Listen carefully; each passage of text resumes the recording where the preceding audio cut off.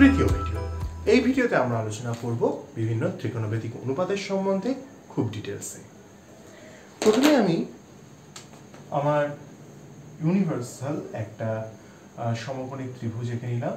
এটা কিন্তু সমকোণ, সবাই বুঝে নিন এটা সমকোণ। এই অ্যাঙ্গেলটি থিটা। আমি এর আগের ভিডিওতে বলেছি যে নির্দিষ্ট অ্যাঙ্গেলের সাপেক্ষে লম্ব এবং অতিভুজ হয়, এটাকে নিয়ে আমরা কাজ করব। এটি হচ্ছে ট্রায়াঙ্গেল এ বি সি। কেমন? এইবার বিভিন্ন ত্রিকোণমিতিক অনুপাত সাথে প্রথমে পরিচয় ঘটাই। আমাদের মোট 6টি ত্রিকোণমিতিক অনুপাত রয়েছে, যারা হলো যথাক্রমে সাইন,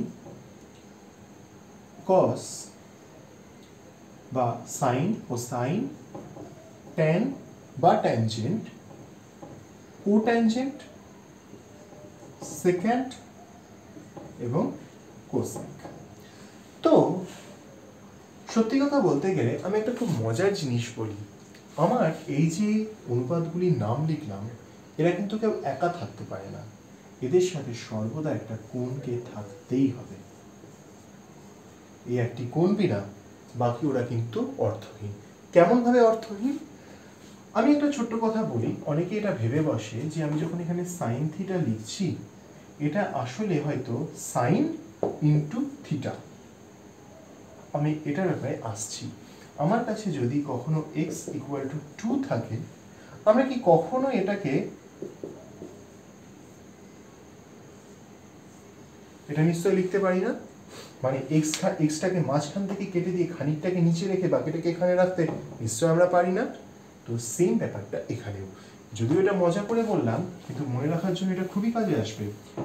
থিটা কখনো আলাদা থাকবে না। থিটা হয়তো থাকতে পারে আলাদা সাইনকে ছাড়া অ্যাজ এ কোণ, কিন্তু সাইন উইদাউট থিটা মিনিংলেস। কেমন? এবার চলে আসি কোণটাকে কি বলা হয়।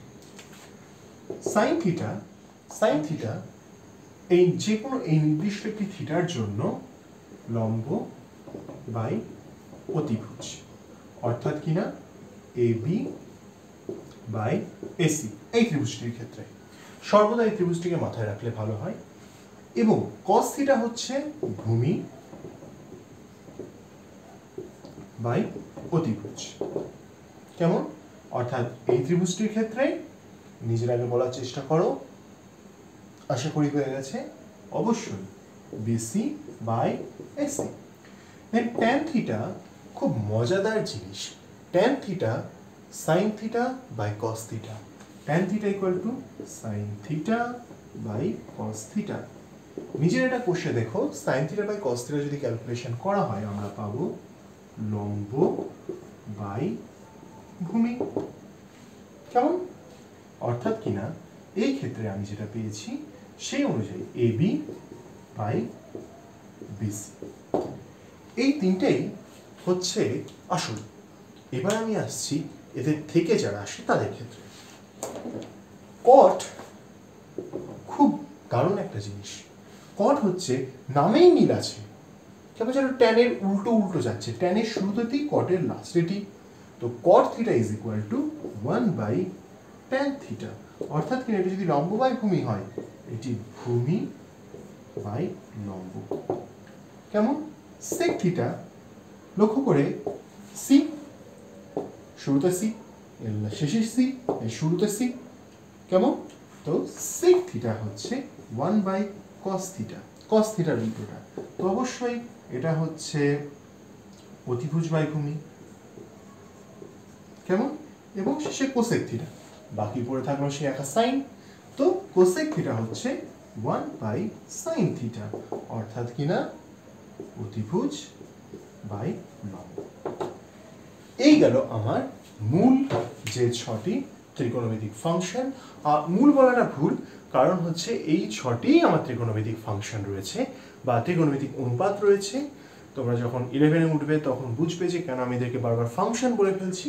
এই লেভেলে আমরা এদেরকে ত্রিকোণমিতিক অনুপাত বলেই জানবো। এই পর্যন্তই থাকলো। নেক্সট ভিডিওতে আমরা আলোচনা করব যে ত্রিকোণমিতিক অনুপাতগুলোতে আমি যে কোনো একটা আরবিট্রারি একটা থিটা বলে আমি এদের অনুপাতগুলো তৈরি করছি। এবার যদি এই অনুপাতগুলোতে এক্স্যাক্ট কিছু ভ্যালু থাকে, কারণ আগের ভিডিওতে আমি কি দেখিয়েছি, নির্দিষ্ট কোণের জন্য যে কোনো সমকোণী ত্রিভুজে আমার যে অনুপাতগুলো, লম্ব, ভূমি, আমি যে প্রত্যেকটা এখানে করেছি তো প্রত্যেকে তো অনুপাত, তাই না? তো আগের ভিডিওতে আমি বলেছি যে যেহেতু সদৃশকোণী হয়ে যায় সমকোণী ত্রিভুজগুলো, নির্দিষ্ট কোণের ক্ষেত্রে অনুপাতগুলো সেম হয়।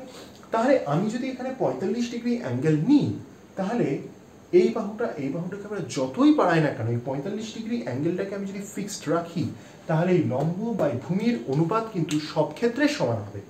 বোঝা গেল কথাটা? যদি না বুঝে দেখো একটু ব্যাকে যাও, গিয়ে আবার গোড়াটা শুনে নাও, কিন্তু এটা খুব ইম্পর্টেন্ট। তো সেই যুক্তি দিয়ে আমাদের এই সাইন কস ট্যান এগুলোতে থিটার নির্দিষ্ট একটি ভ্যালুর জন্য আমরা নির্দিষ্ট অনুপাত পাবো। সেটা কি, সেটা নিয়ে আলোচনা করব কালকের ভিডিওতে, নেক্সট ভিডিওতে। আশা করি সকলে বুঝেছো। কারো যদি কোনো ডাউট থাকে, কোনো সমস্যা থাকে, প্লিজ কমেন্ট সেকশনে বলে দাও। আমি খুব চেষ্টা করবো সেটাকে সলভ করে দেওয়ার। আমার ফেসবুক পেজের লিঙ্কও দিয়ে দেবো, সেখানেও অনেকে বলতে পারো আমাকে ডাউট। আর বাকি যা থাকলো, সবাই ভালো থেকো। এই লকডাউনের টাইমে আরও বিশেষ করে করোনার থেকে নিজেকে বাঁচিয়ে রেখো, ফ্যামিলিকে বাঁচিয়ে রেখো, ভালো করে পড়াশোনাও করো। আর যদি সম্ভব হয়, আমি সবাইকে জানাচ্ছি, এখানে আমার ইউটিউব ভিডিওর মাধ্যমে বলছি, যদি সম্ভব হয়, যারা বিপদে আছেন, যারা সমস্যায় আছেন, তাদের একটু পাশে থাকার চেষ্টা করো সবাই, নিজের সাধ্য মতো। কেমন? সকলকে আবারও আমি বলি, ভালো থেকো, সবাই সুস্থ থেকো, ঈশ্বরের কাছে এটাই কামনা। ধন্যবাদ। জয় হিন্দ।